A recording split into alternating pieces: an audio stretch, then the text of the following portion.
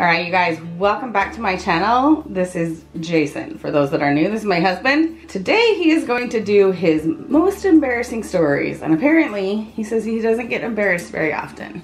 Correct? No, I don't get embarrassed very often because we all do stupid things, and sometimes it's like, oh, I did that. All right. And so I'm not really that embarrassed. He is going to tell his most embarrassing moments. So make sure you go subscribe and hit that notification bell so you can watch our videos going forward. And then come right back and he's going to share with us some embarrassing stories.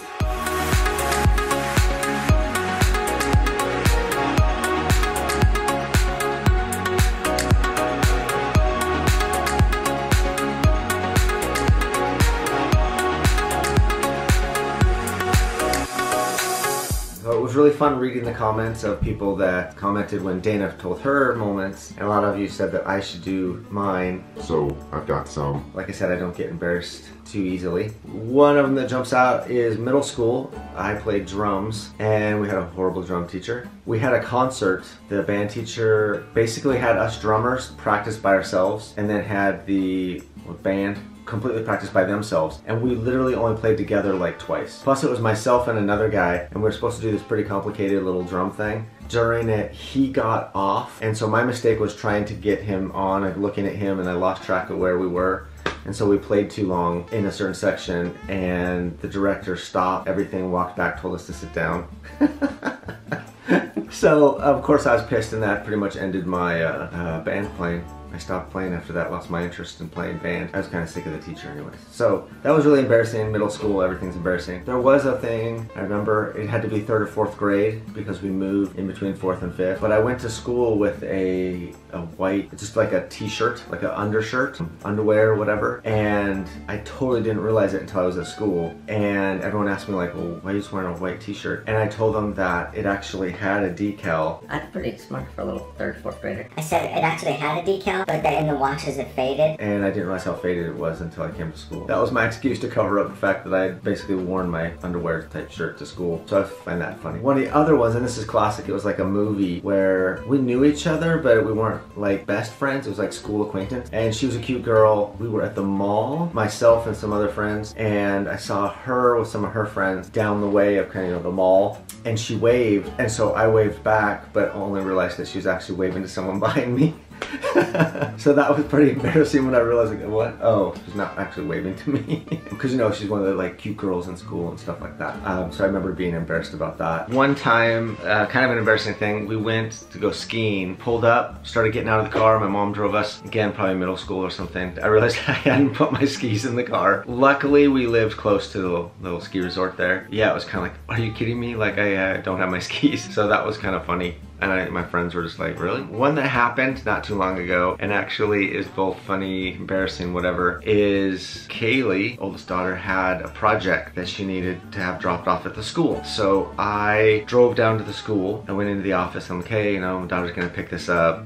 School, it's early morning type thing. Anyways, I start to drive home, but I'm on the phone. Kaylee's like, hey, where's the project? It's not here, where's that? The way the school's laid out, there's literally like one office. There's no other office. And so I'm like, it's at the front desk. You just go in and ask for it. Told them your name. I said, can't find it. We went there. Is it this office? Is it that office? And I got really mad because I thought she just wasn't really trying very hard. And so I got super pissed at her. I'm like, it's at the office. What are you talking about? So I drive back to the school. I go into the school like upset and frustrated because my daughter can't figure out where this project is. I go into the front and I'm like, yeah, my daughter's having trouble finding this office. I need to like call her on the intercom or something like that. And so the ladies at the front counter are trying to figure out and help me. And a good friend of ours, she is actually, I think at the time was the assistant principal. She's now the principal.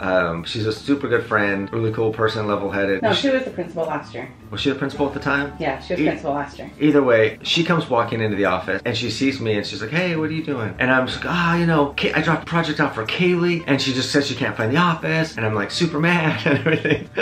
And she, Carrie is her name, she goes, well, isn't Kaylee at the high school? She's the principal at the middle school. Yes, she's the principal at the middle school. I had never been to the high school before. I totally zoned the fact that my daughter was at the high school, which is like across the parking lot. And so here I was being all upset, you know, like, my daughter can't figure this out. I'm like, I want you to call her on the intercom right now. Standing in the office, kind of making a fool of myself. And then she comes in and is just like, well, is it Abby? Who was at the middle school? And I'm like, no, it's Kaylee. She's like, well, Kaylee's at the high school.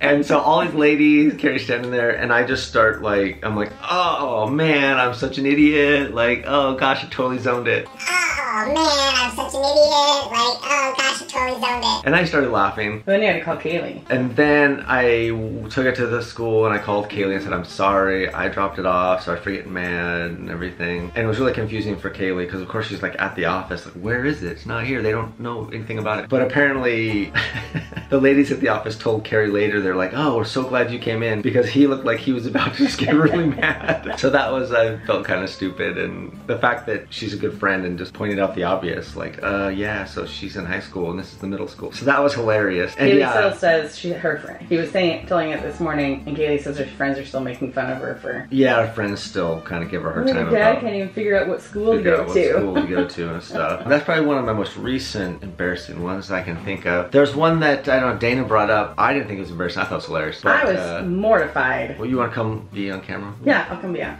We're matching. We're matching. We're both wearing gray. Nice. Caught the vibes of the rainy skies here in Seattle, I guess. Yeah. All right, so I'll correct all the wrong parts of his memory of this story. So we were on our honeymoon and we decided to go to Pisa, which I don't recommend. And so afterwards we went to a little cafe in the town of Pisa, I guess. Yeah. Well, we missed the bus to head out of Pisa. Yeah, we kind of wanted to explore though, because we thought the town was worth exploring, but it's not. It's all destroyed in the war except the one tower, and it's not worth staying. Anyways, so we then thought, well, let's just get lunch. We'll stay at a little cafe, and so we're out on the Italian street, and we're get our food. Dana's not a big fan of seafood. Anyway, so I had some sort of rice with clams, mussels, I don't know, different seafood in it, and she refused to try any of it. It makes me gag thinking about it.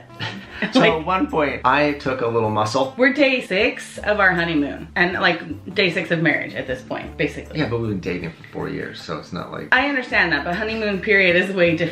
So go ahead. So I then took a bite and ate everything but the little mussel, and then I leaned over, because it's our honeymoon, I leaned over to give her a little kiss, and I thought it was so cute that he was wanting to kiss me. It was cute. In a cute little cafe in Italy. So romantic. I know. And so then I slipped the little mussel into her mouth, little tongue skills there, and disgusting. I literally threw up all over. You didn't throw No, I threw it up out of my mouth. So here we are, and there was a table like directly behind us, a couple tables, and we're looking like the cute little couple, and we lean in to kiss, and then all of a sudden Dana's like spitting on the ground, and the lady behind her, an older couple. I just remember the ladies look behind us. Of course, she goes from like, here's a couple that's kissing, to all of a sudden she's spitting on the ground. Like, what's going on? The look on her face, I totally laughed. I wasn't embarrassed. I thought it was funny. When I told the lady, I'm like, he slipped me a mussel and I can't handle him, and she was like, how dare he? You guys looked so cute, all sitting here, and I'm like, yeah, we're on our honeymoon. It's a little embarrassing. See, yeah. I thought it was hilarious. It was funny, but it was disgusting, and like, I can't even. You just need to try. No, if it's slimy,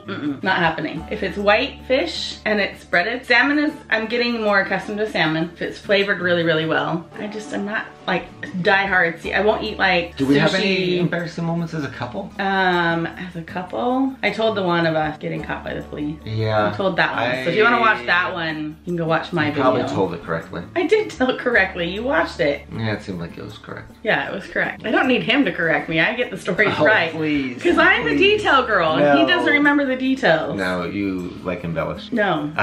Do you want to tell your Christmas talk story? And I'll give you guys all the right details. I'll tell this story because no, you're not telling the story. Okay. They ask you to give a talk at church like a month ahead of time. Great, fine. Well, normally they give you a topic. They did give me a topic. No, they did not. I'm not gonna give a talk. So I'm just like, okay, in December. Fine. Yeah, it's in December. Christmas Sunday. I didn't know it was Christmas Sunday. Exactly. My point. I just wake up, I go to work, I do my thing, and then one day I wake up and then it's like, oh hey, it's Christmas. I know.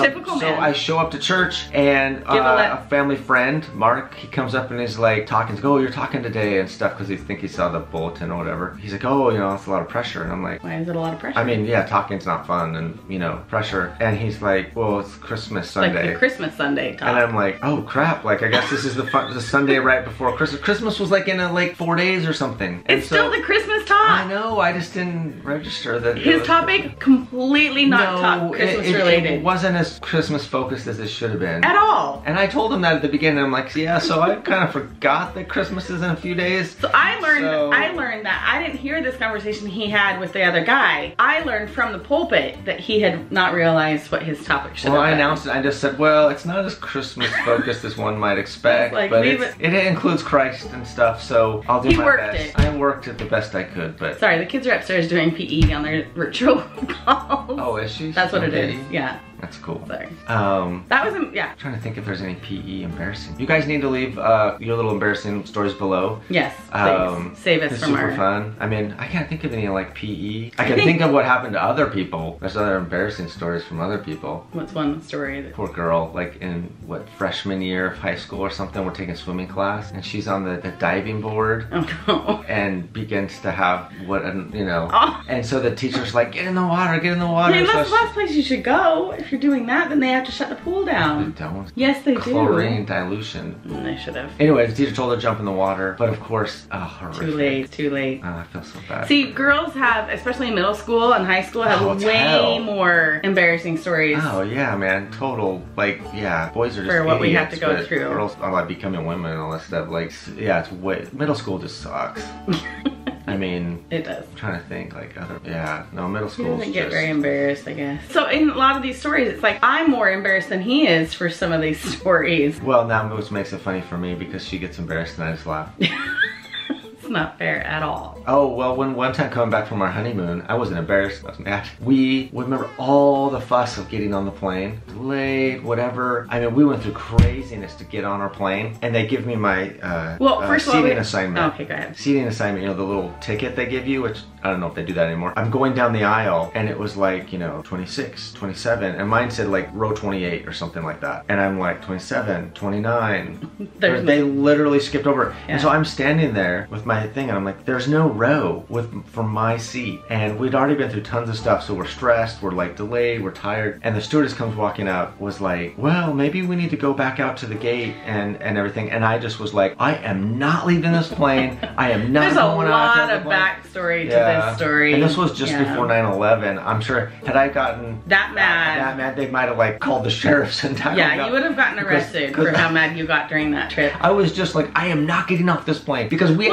No. Let me just. We had to tell the ticket counter lady she wasn't gonna like. Okay, let me give some backstory to this and why he was so mad he was, and then tell you actually how close we were to 9/11 to explain like how close he was to going to jail. Okay. No. Let me explain just a little bit. I won't give you all the details. I remember the other part of it. Okay, so let me just. I'm better with details. So we're at the end of our honeymoon. We get to the airport. They forgot to send a Delta plane to pick all 300 passengers up. Okay. Yeah. So that was our first problem. We had an entire cruise line of older people on our flight. They had just come off of a cruise, you know, where we were at Venice. They had just come off and they were all on our flight and all connecting. So the flight gets delayed to the US. We fly to London? Yeah, London and then to the US. Like New York or something. We're supposed to, but we land in London and have to go through their little thing. Totally backed up. Yeah. We're obviously gonna miss our connection flight. And all 300 people on our plane were connecting with this same flight that we were connecting on. Or another one, I mean, they're all missing it. So by the time we get up, they ticket us to get on the plane. So we get on the plane. Well, they didn't want to delay the plane just for us. They didn't want to, so they tell us, if you run now, you can get up there. And they said, go around the corner, go up the stairs. We ran around the corner, there's no stairs, and we're like, and then the other thing was taking us out of the airport. I didn't even know how we got to the gate. Yeah, I don't know. Anyways, we go up to the gate and we're like, we're here.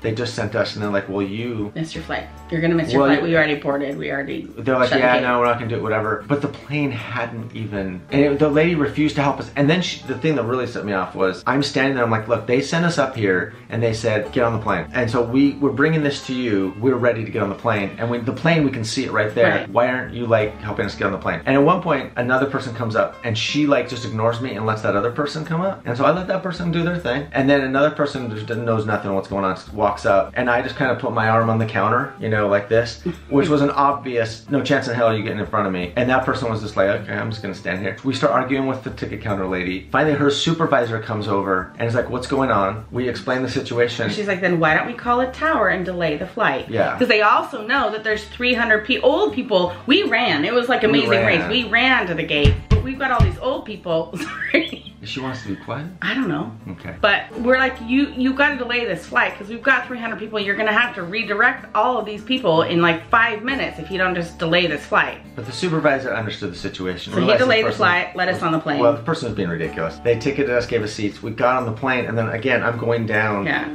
And my row's not there. Yeah. So I'm like, what the crap? Also, and I was like, I am not getting off this plane. Also, the plane is the one, whatever, it's not the biggest plane, but it's the one that has 3, 5, and 3. So like massive plane. He's back on like the left side of the plane, the very far back corner, and I'm up about 20 rows on the opposite side of the plane. And the lady's like, I don't think we're gonna get any of the, to me, she's like, I don't think we're gonna actually get all 300 of those other people to this gate in time. It didn't. We're probably not gonna have anyone else on this flight. There's literally 5 people on this whole entire plane. Maybe in first class there was more, but not back where we were at. So she just told me, and she's like, it doesn't really matter what your ticket says, you can just go ahead and lay down. I'm gonna go eat your Plus she also said, why don't you go sit with him and calm him down? Yeah, she's like, is that your husband back there causing a ruckus? And I said, yeah, I don't know if I want to sit by him. She's like, well, let me go and talk and figure out what they're saying. The lady was being ridiculous. Mine was fine, his was not. He was still irate, and so they eventually gave us 2 whole rows of the 5 seats. We got on the plane and everything. But then the funny thing is, we land in New York and we are like, okay, now we're gonna go to the next flight. They had booked me out of JFK and booked him out of LaGuardia. Yeah, they didn't bother telling us that we were going to 2 different airports. Yeah.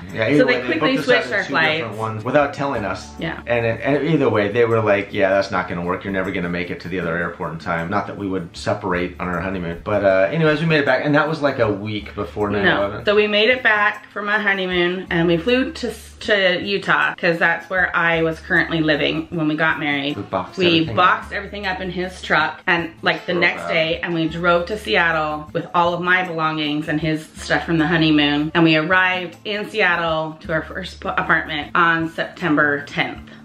19 years ago. You were gonna go do the job interview the very next day. And I was doing my job interview yeah. the next morning when 9/11 happened. That's how close we were. Well, otherwise we would have been stuck in Italy. We would have been stuck in Italy. Which he could have been arrested at the airport. If we were anywhere close to 9/11. I wouldn't have been arrested, but with our high rate. Getting stuck in Italy sounds great, but if you don't have money and resources. Well, I eventually didn't get that job, so we had no money. Well, yeah, but we didn't know that. We didn't have any money when we went to Italy. I know. Oh. That's it. This is longer than I thought, but it was kind of fun to do, and I didn't think he'd have too many embarrassing stories. He doesn't get embarrassed. Maybe that's a guy thing, I don't know. Maybe if there's any guys watching, there's not very many. I already know my stats on this channel. There's not very many men watching this, which is totally fine. You can leave your embarrassing stories down below, but thank you for joining us, you guys, and I just want you to know that if you're watching this and you are like a regular, but you have not subscribed, because I only have 11% of my subscribers actually watching, subscribe, because that is how you guys support us. Like, watching supports us, but subscribing tells YouTube that you support us. Plus comments, I totally enjoy comments. I read all of them, I try to comment on all of them, share them with your friends. I mean, we just enjoy doing this, good memories, and we love interacting with you guys. So we just want to reach more people, and we can do that by letting YouTube know that you guys like watching, so. But make sure you leave your comments of your embarrassing moments below. If you didn't leave it on her video, leave it on mine. Let us know if you like my embarrassing stories more than his embarrassing. Yes, it's always a competition. It's always a competition. So, yeah. Anyway, take care, you guys, and we'll see you next time. Bye. and